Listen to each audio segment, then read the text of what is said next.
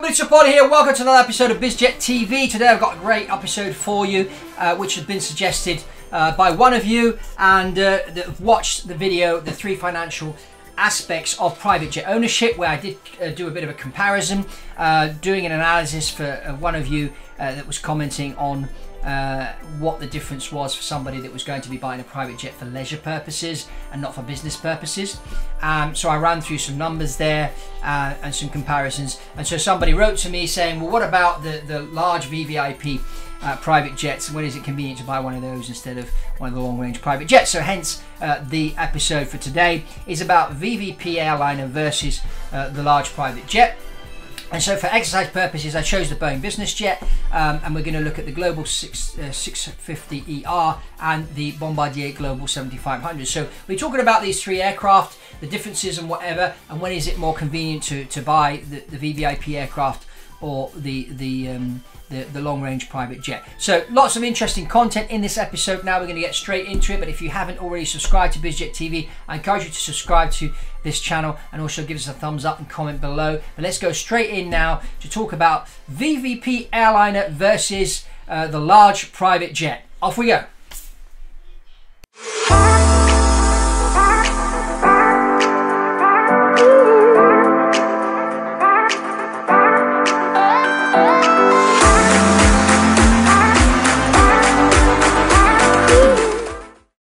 So for this exercise today, we're going to be looking at 3 aircraft. We're going to be looking at the Boeing Business Jet based off of the 737 Airliner.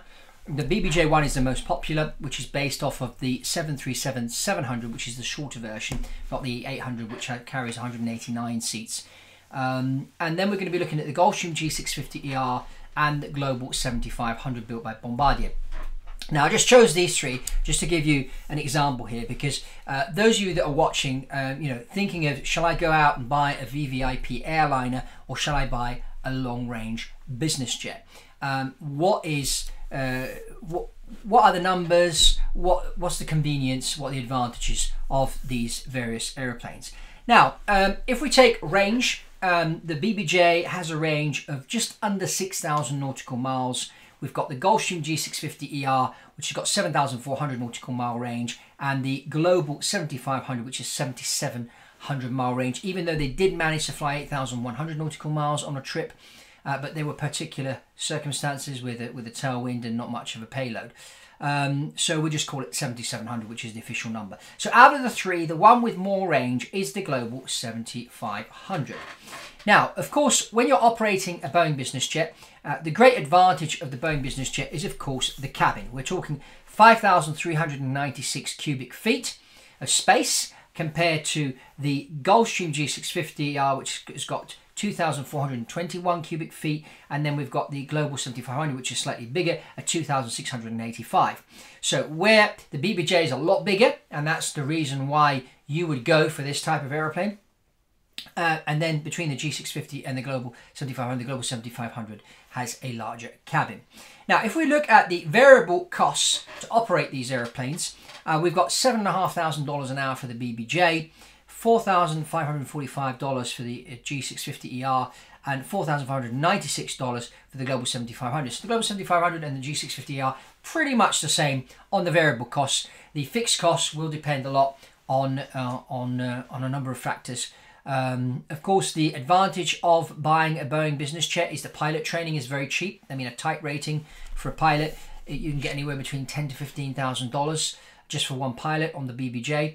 While if you're looking at the G650ER, we're talking $80,000 to $90,000, and on the Global 7500, almost $120,000 to qualify one pilot.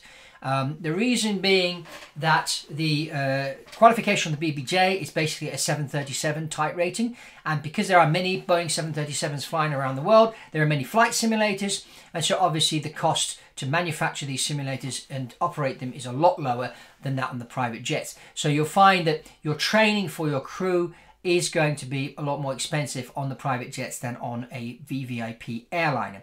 And also, if you are going to be looking for pilots that are experienced on type, of course there are many 737 drivers out there, but the airline guys don't necessarily translate well into the corporate jet environment. You have to find the right type of person, and that's really, really important. Doesn't mean that they can't work, and there's, I mean, I've done both, and I've got lots of friends of mine that have done both, and ideally that's what you want. You want somebody that's got airline experience or military experience and also private jet experience, because they just bring both of the best of both worlds together, and that's ideally what you want. So that's the cost. The other important factor to look at is the speed.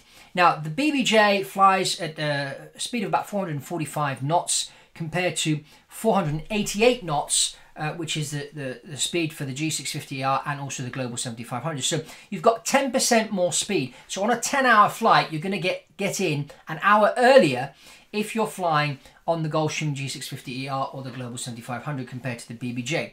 The other factor which is important is that the BBJ will fly at around 35 to 37,000 feet, while the G650ER and also the Global 7500 can go straight up to 47,000 feet, even 49,000, sometimes even 51,000 feet. So it's way above the weather and also way above the traffic. So we have to look into that, because on the speed it will beat the BBJ, but also it will beat the BBJ on another factor, which is fighting the weather and also the traffic.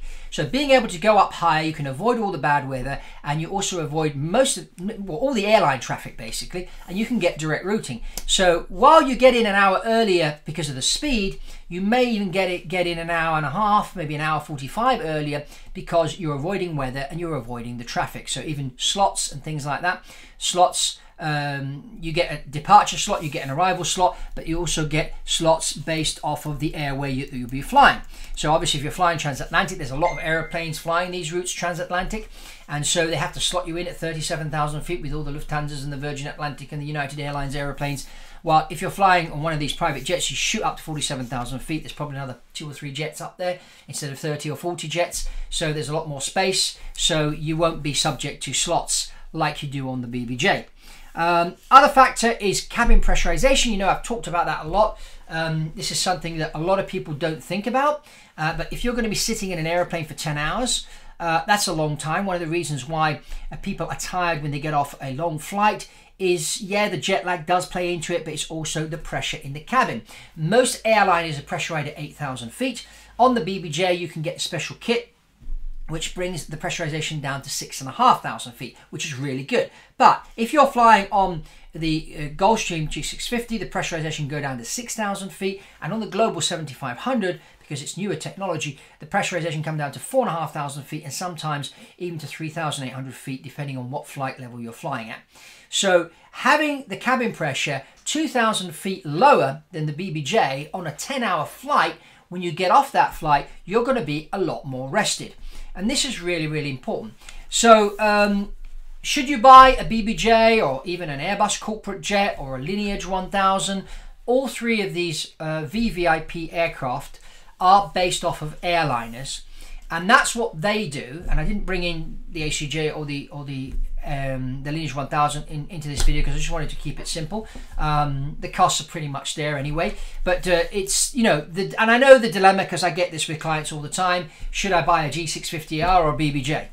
And it really, at the end of the day, is down to the cabin.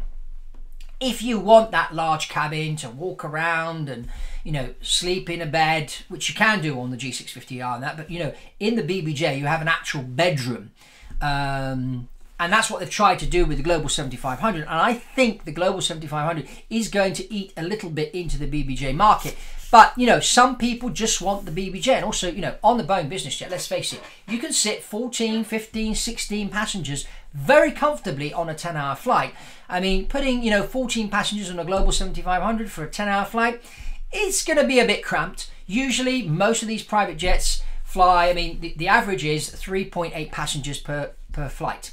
And certainly my experience on flying long haul on the Falcon 900, we had sometimes just one passenger. Average it was about 3 to 4 passengers per flight. And that's what you usually get on these private jets. But if you have, you know, a large team, and this is why a lot of governments like the BBJ or the ACJ, because they're always flying with 15, 20 people. Some of these governments go out and buy a 767 or a 777 VVIP or an A350, and I've covered that in other videos, so you can click on the link above and you'll see also those other videos about these other Airbus corporate jets and that are out there. So it really does depend on what you're aiming for. Now the other factor which I haven't mentioned yet is also landing performance. Now the landing performance on the Global 7500 is very, very good.